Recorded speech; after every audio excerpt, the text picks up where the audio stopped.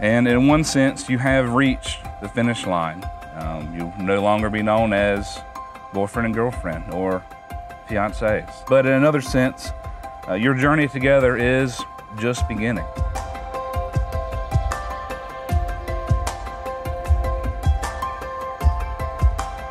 Been together a long time, dating through middle school, engaged for several years. It's hard to fathom, but now look at you. This is the day. Today is the day. This is the day that we've been dreaming of for over 9 years.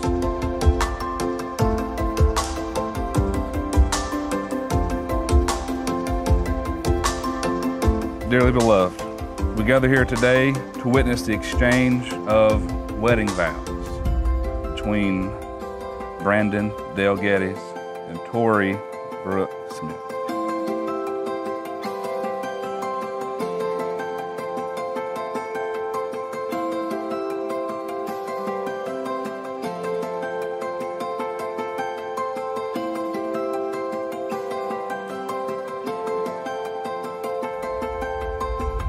Marriage is an institution ordained by God, for no one except God could have thought of something so wonderful.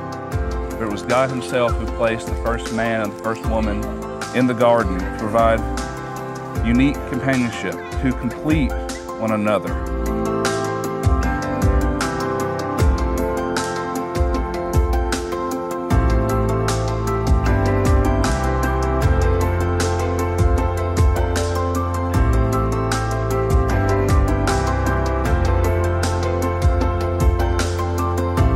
Heavenly Father, this is the day.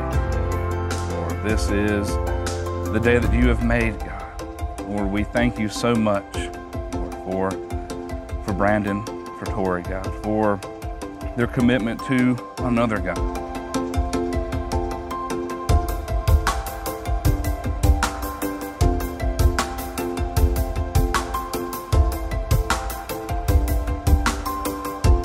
The two of you have declared to me, as we've met, that there is nothing according to the law of God, the laws of the state, that prevent you from being married.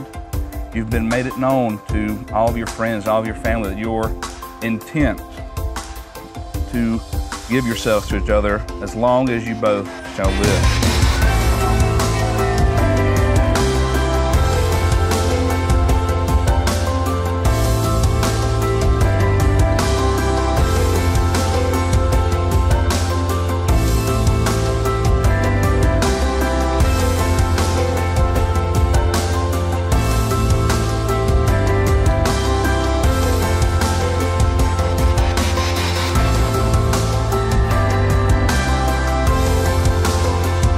Upon the solemn vows that you have made here today, and upon your sacred pledge to love one another for the rest of your life, in accordance with the laws of God and of this state, it gives me great joy to pronounce you husband and wife. You may kiss your bride.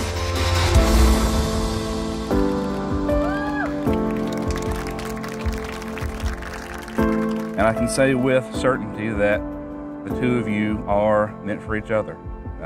There is no one else that you should ever be with. When God created you, he created you with the other one in mind. That you already do and you will continue to complete each other through the rest of your lives.